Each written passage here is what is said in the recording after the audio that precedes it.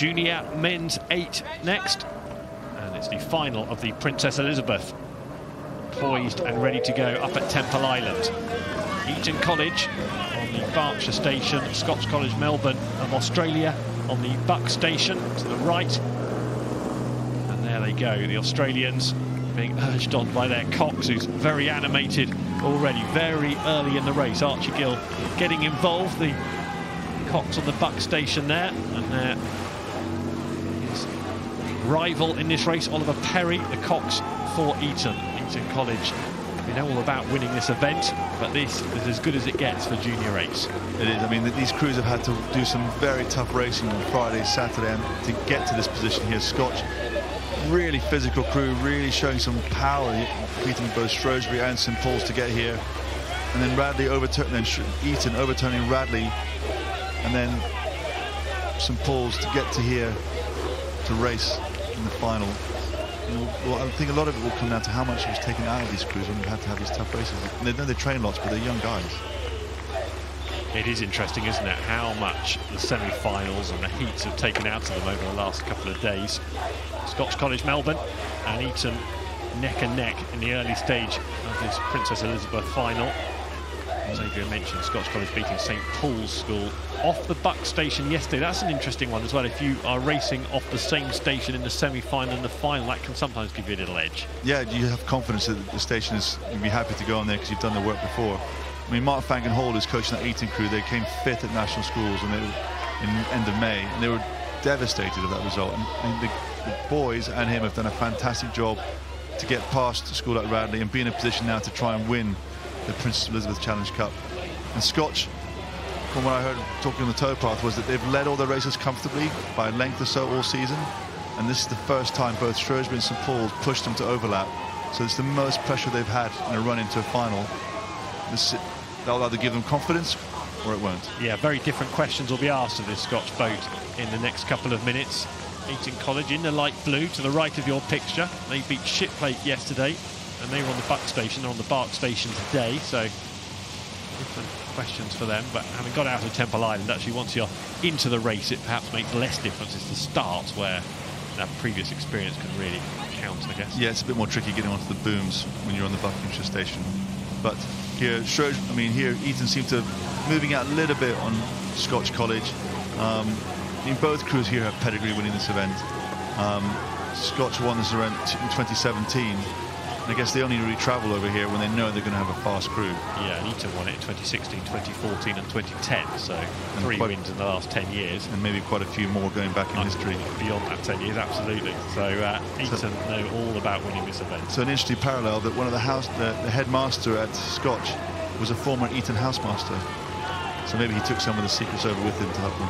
But here Eton moving out to almost a length. Yeah. That's a great, brave effort for them after what they had to do to Shipplate yesterday.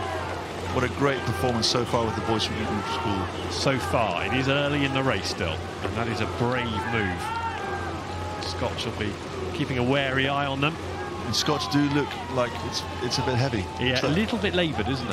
It does. I think they're so used to leading. I think this is probably the first time they've been led. And that could possibly be a thing that got under the skin of the boys they're racing against. And Eton, long rhythm there, really showing some great poise. But we've had some 8s rode from 3/4 of length down before.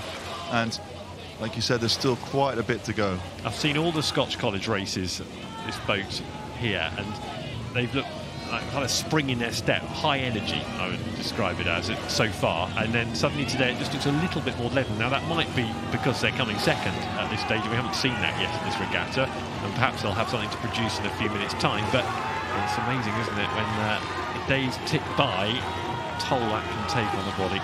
Yeah, that's one of the hardest things, I think, for these younger athletes in the Princess Elizabeth, is that the level of competition is so close that during the week they have to have quite a few hard races, and they haven't got quite the training background, the years of experience that some of the elite athletes have to be able to be robust enough. Managing their way through a week, which of course the senior internationals are so used to, aren't they, with the World Cups and the World Championship regattas. They have to be able to manage themselves through the week. Exactly. And also, if you have to race hard earlier in the week, it is just exhausting. You can't just race hard all the time. But here Scotch not letting go, still having overlap there, coming past the mile post. Still quite a few minutes to go. Let's see if Scotch have got anything left. They're definitely decreasing that lead in this stretch of the race, Scotch. I wonder if we'll have another response from the local schoolboys. Eton, 10 miles away from where we sit right here at Henley. Big regatta for them, and Scotch are doing a really good job here of not only keeping in contention but worrying and pounding Eton. Eton have responded again, haven't they? They're pushing on and trying to keep that length lead. They really are. They sort of, Scotch got a bit. Seems like Eton have pushed to respond to that.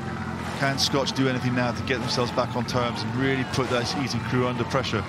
Now with this sort of crew behind you, if you can put enough pressure, you can affect the other crew. Maybe they start rowing a bit short.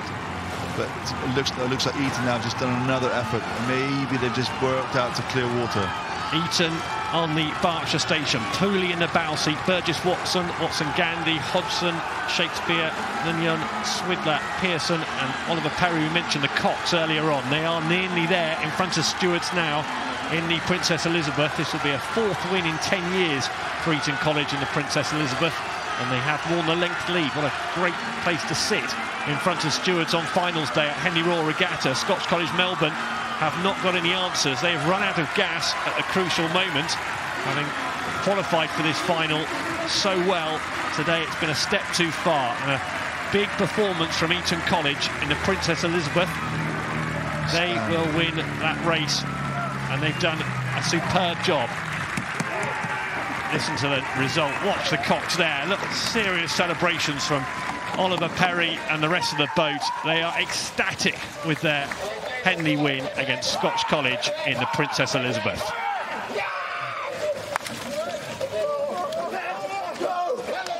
What an emotional performance there from Eton. You can see the reaction at the end, how much they've done that on pure passion. Says it all, doesn't it, when you see reactions like that after the finish line of Scotch College. Well, for most of this week they were so impressive, and today they just didn't have the same sparkle, did they? Just whether they had too much racing or whether Eton just got it right today on the day. You can see the contrast in the emotion, the joy of the victory and the actual devastation when you don't win. It's so tough, one-on-one racing.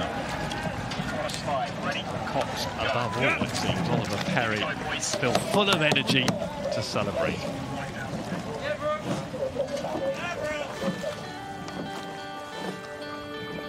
Took them a moment to get lined up on the pontoons at Temple Island. There's a wind buffeting the boats around today, but once they were off and running, Scotch College settled into a good rhythm early in the race, and for the first half it was pretty much nip and tuck.